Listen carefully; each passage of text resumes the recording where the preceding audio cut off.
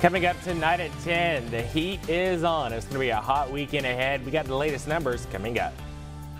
Plus, Hattiesburg's water meters are getting an upgrade. We're going to have details on the project coming up. And U.S. Transportation Secretary Pete Buttigieg spent some time in Mississippi this week getting a first-hand look at our state's needs. Your News at 10 starts now.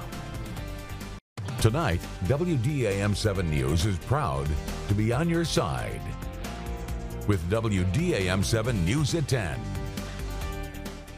Welcome in. Thanks for being here. I'm Michael Clark. It's the first official weekend of summer and right on cue, it's going to be hot. Patrick, we're not quite going to be in triple digits, right? Yeah, I don't think we're going to be in triple digits this weekend. We'll see heat indices eventually making it up. You know, it'll feel like 100 to 103 out there, but the actual air temperature should stay in the upper 90s. Normally we show the moon here at night because that's what we're kind of talking about, but the heat is on. So let's flip it over to a more kind of summertime graphics there. Now, right now we're at 77. It doesn't feel too bad out there, but it is a little humid. As we take a live look, that right there is Walt Massey Ford in Columbia. Currently, temperatures across the area are sitting into the upper 70s at the moment. 77 in Purvis, 78 in Petal, it's 79 in Clare, up 80 in Richardson, and it is 77 out towards Collins this evening. Now, for the rest of tonight, we're going to be fine. In the morning when you wake up, low 70s. But look at the afternoon high. A quick warm up to 90 by 11 a.m., 93 at 1 p.m., 97 by the afternoon. It's going to be a hot day, and unfortunately this is not going to be the peak of it. We're going to continue to get a little hotter as we go into Sunday, and especially by Monday the heat will build and so will the humidity, and that'll make it feel even worse. I'll talk about it all coming up in full details in just a few minutes. All right, Patrick, thanks. Residential water meters will soon be replaced in the city of Hattiesburg after the council approved a bid for the nearly $7.7 million project. Delaney Dukes is live in the studio to tell us more tonight. Delaney. Hey, Michael, Hattiesburg's current water meter system was installed over a decade ago. However, city leaders say the batteries and thousands of those residential meters started failing, but residents can look forward to new technology in the future. When water meters were installed in 2009, it allowed workers to drive around the city with a laptop to check the meters, and the data would automatically transfer to them. But over the past few years, the city has seen the system wear down. It's become unreliable for us to be able to just read them automatically from a vehicle. They have to be manually read. Someone has to get out of their vehicle, walk up to the meter, and pull the information off the meter. However, this started causing delays and longer billing periods for residents. Well, we bill in 3 routes, so we're having to manually walk and read those meters and those routes. It's taking, anywhere from a week to 10 days longer than normal. The new technology will allow residents to see their meter readings live from an app. So if you spring a leak or are using more water than normal, you'll be able to see it right from your phone. They'll know day to day, minute by minute. If they really wanted to, they can see exactly how their water usage is going. So we're modernizing. We're going to get it faster in the office, and it's going to be updated with our financial system too, so that billing process is more reliable as well. And this is just another one of those things that we're doing to just come more into the current century that we're in and getting on, cellular data, cellular network. It's just modernizing our system. City leaders estimate this entire project should take about 9 to 12 months to complete. All right, Delaney, thanks. The Mississippi Department of Transportation is using new technology to improve traffic safety as projects continue along I-59. The I-59 paving project spans 14 miles from the Lamar County line to just south of Moselle. MDOT is using the Smart Work Zones system to share real-time traffic updates with drivers. That includes information about delays and changes in travel times. MDOT expects that system to help with congestion and prevent accidents around heavily traveled areas. Smart Work Zone technology has been estimated to reduce accidents by about 45%. And I've actually seen some statistics that are even higher than that. And of course, anytime that we can reduce accidents and especially reduce fatalities, saving lives, that's something that we'll definitely want to do. The I-59 paving project is expected to wrap up by late this year or early next year.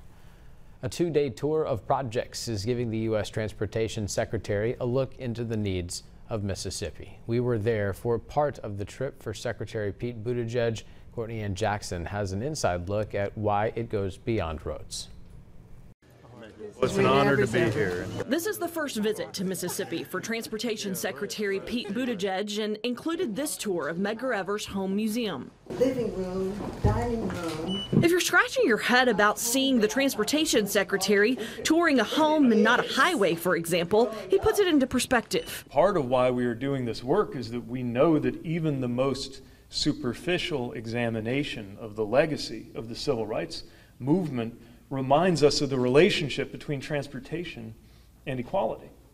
And the fact that equitable transportation has always been one of the core commitments, and for that reason has also always been one of the most important battlegrounds of the struggle for racial and economic justice and civil rights in this country.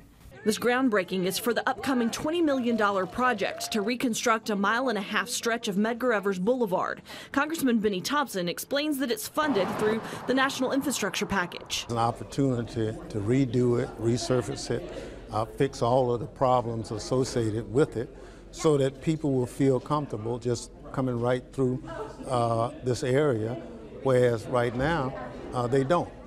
So that's part of Reconnect. Buttigieg also toured parts of the Delta, including the Port of Rosedale. The secretary is kind of like a Santa Claus to me. When he's coming in and bringing all of these dollars, I can't say how much I appreciate his willingness to come to Mississippi and spend time. We ask what stood out in his first trip to the state. What I see is a lot of need, and that's exactly why we're making these investments and going out of our way to make sure they reach smaller communities, rural communities, communities of color, places that were left out in the past.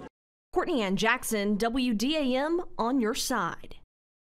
Now, the Secretary says there's a common thread for the hundreds of projects in Mississippi getting money from this federal package. They all come from the communities that best know the needs, and they're coming in with the funding to make sure they become reality. It's now harvest time for a Covington County organization that grows vegetables and donates them to food banks and soup kitchens across South Mississippi. Folks are stepping up to pick thousands of ears of corn for the Seeds of Hope organization. You see everyone here this morning. Those volunteers helped load many of those boxes of corn for groups like Christian Services and the Osceola McCarty Youth Development Center in Hattiesburg. Other organizations like the Glory House in Laurel and the Edward Street Fellowship Center are also getting donations of produce this year. It's went to about 5 churches in Jackson. Right now we're about to load and head to Christian Services, Edward Street. Yesterday it went to the Glory House in Laurel, Mississippi. It's going to the Petal Children's Task Force today also. Learn more about volunteering for Seeds of Hope this harvest season by checking out the story on our website. Well, today Jones Logistics celebrated its 25th anniversary by giving back to the community. Check this out. This morning, employees of Jones Logistics volunteered at Town Square Park in Hattiesburg. They installed Born Learning Trail signs and made repairs to the gazebo in the park. This was all a part of United Way Day of Action. A ribbon cutting was then held at the park later this afternoon to commemorate the work that was done.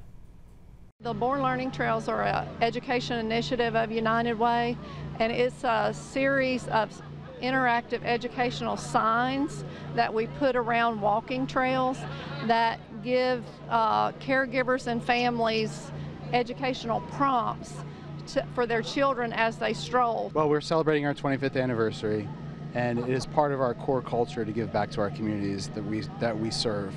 And our employees are very vested in that, and we had over 35 employees today giving back to their communities.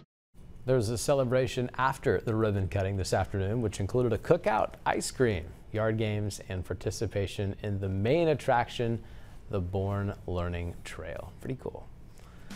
So ahead at 10 o'clock, we're going to take a look at the importance of reporting damage after a storm. Stick with us.